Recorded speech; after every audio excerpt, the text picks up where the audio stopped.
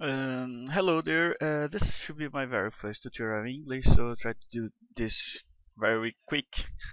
So this also should be my own remind. So yeah, because I faced this problem and I tried to solve it a while ago, and today I finally found the solution.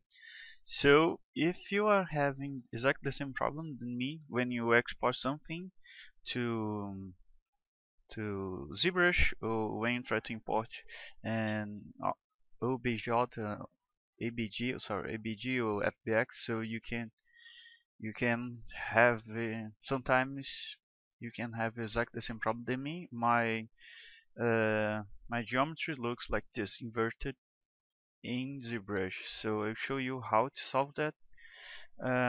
Yeah, so let me try to export here something just very quickly. Gport.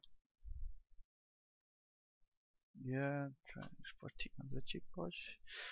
Just the default parameters export. Okay, done. And then if I go to ZBrush and just try to import the mesh, Gport, and looks like this. Oh no. Yeah, this is how it looks. So how to fix that? Go to the Preference tab, go to Import, Export, Import.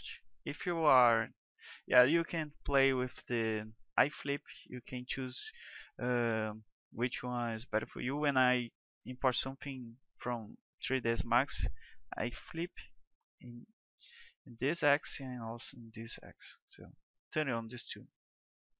And if I try to import again, Gport, it looks perfect. Yeah, it works. So that was the quick tutorial, and you probably are asking, why don't you use Goze?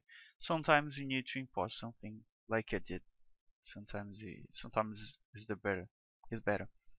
So yeah, that was my very first tutorial in English. Hope you like, and then hope it can be useful for you.